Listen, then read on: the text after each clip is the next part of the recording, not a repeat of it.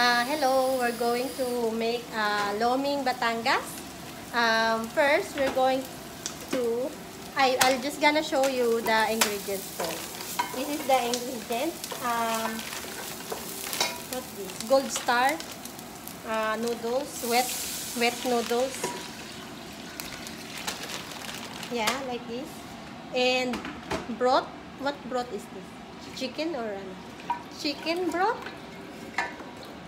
And eggs plus soy sauce.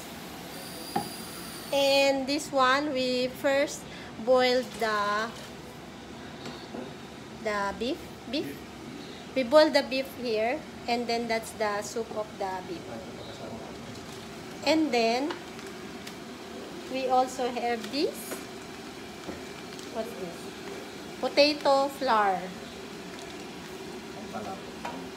To make it lapot, thicken. And first we gonna shoot the garlic and onion here, which is done earlier, and then we added some water, and then we just put, may I have this? We just put the broth.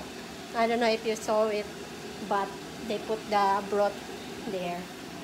And then after it boils, we'll put the noodles.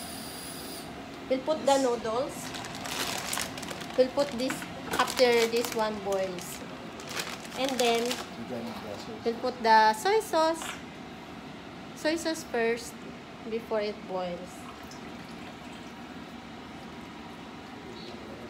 Soy sauce there, and then we'll put this, we'll wait for it to boil, and then we'll add this. Should I wait for, I'll just say, and then we'll put this, because this one is a bit 20 minutes to the making. And then you add the egg. You cut the egg like this, not whole egg. So yeah, that's it.